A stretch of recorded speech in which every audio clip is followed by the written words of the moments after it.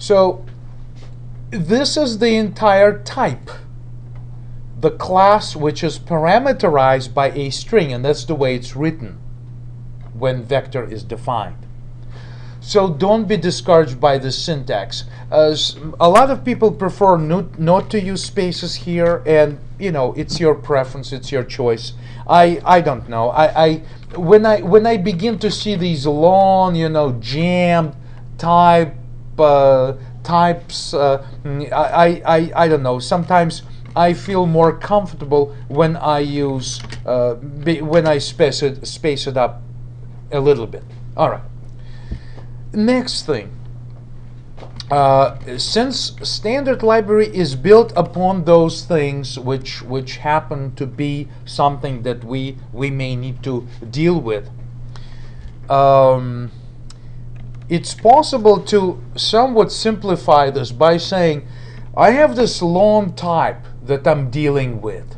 Remember, it is also fully qualified like this, right? std vector, std string. So it's even longer to be truthful. That's even longer kind of thing.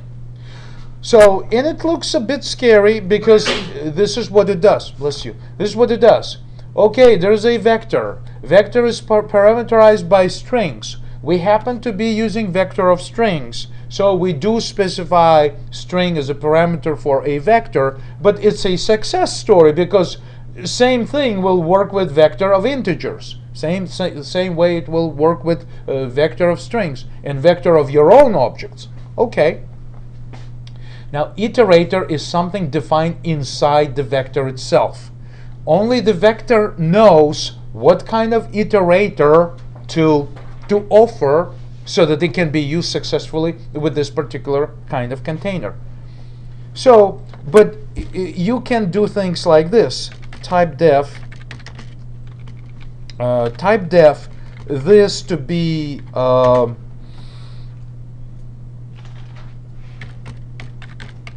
something like that, right? Vect iterator, right? Something like that.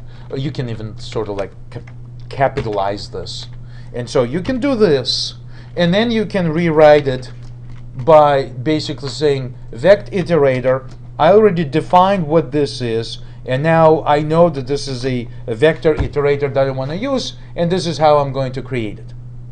Okay, so there is this possibility of using a type def. It's essentially giving another name to some complicated type. So it's a good reason to use type def because it can simplify something complex as this to reduce it to something readable in your application. And as long as all programmers are comfortable with this idea, you can create these type defs. Remember, you can use type def in many places, such as int inch, right? So now you can say inch height, right, equals 0, right? So now inch becomes just another name for int. Now I would say I would strongly discourage doing this, right? So you'd rather say this is an inch thing, right, in the comment rather than defining a type. I would prefer to know that this is an int when I look at the declaration, because remember, this line of code can be sitting in a different file, in a header file, included by another header file, by another header file. This could be somewhere way far away from this declaration. So this I would discourage of using. I don't see any advantage of doing something like this.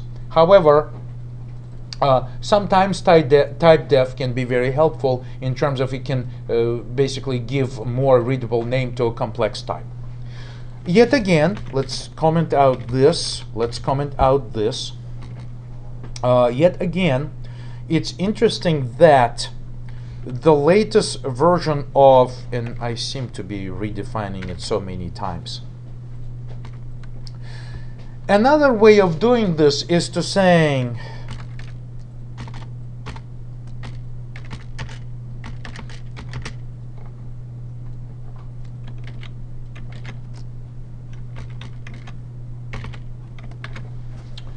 So let me comment all of this out for now, since those are all little examples of type def, couple of examples of type def. Then this was our original example. I will put it right at the top, right? So this was our original way we did things. Then we said, okay, you can actually create a type def and use that in your code to make some things more readable. But interestingly, you can use this with the latest standard. What it is this. The argument goes that we have an object. An object knows exactly, and the compiler knows exactly what type of object that is. It's guaranteed, right? Because we have a name, we already defined it somewhere here, so we know exactly what this thing is, and right, this thing knows. Begin creates an iterator object and returns it back, our helper object that allows us to have access into a container. So therefore, who cares what this type is? Let compiler decide what is the best type of this thing by saying automatically, decide what this type should be, but it's coming from this call, right? So this is yet another possibility, and I'm sure that a lot of programmers who learn C++ today, may basically laugh at people who used to do this a while ago, and this was the only way to do it. Because it makes sense, it's very safe, because everything that happens here is completely defined by the initializer, right? This initializer does exactly the right thing, therefore, why not ask compiler, help me, right? Just decide what is the appropriate type for this iterator is, and of course it's going to kind of do this for us, right? That's what it's going to do. So let's see if we can compile and run it with this latest version, right? So we compile it and we run it, and so it does work, right?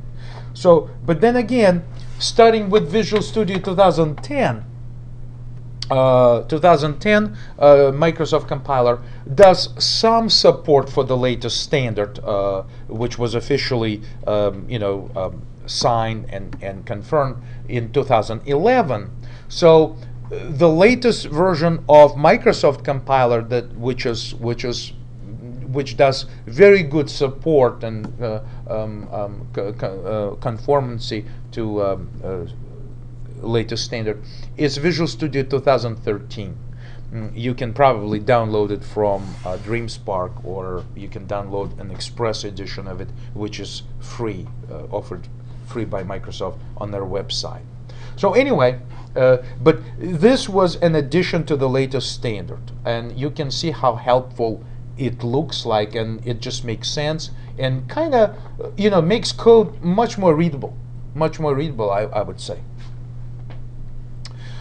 So unfortunately, you cannot do something like this here, because I mean, you need to specify what type it is, and you need to do this. So perhaps again, we could use a type def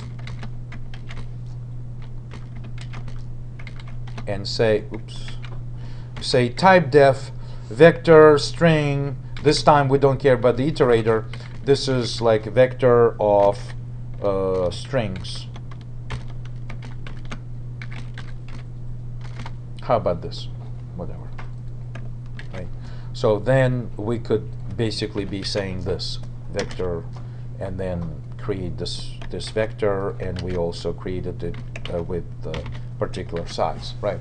So this would be a possibility of, if you need to use this a lot, you may as well type def it someplace and then just use this as a type, right? Quite honestly, when I write my own code, what I do is I keep this lowercase, but what I do is like _t at the end. All my type defs I keep in this format, so that's what I do. It's your choice, but I want to remind myself that whatever this name is, it was a type def at some point, and so I use this _t at the end. when I create my type definitions this way. Okay, but again, it's not a requirement, it's your choice. I'm sure that other people have other styles and stuff like that.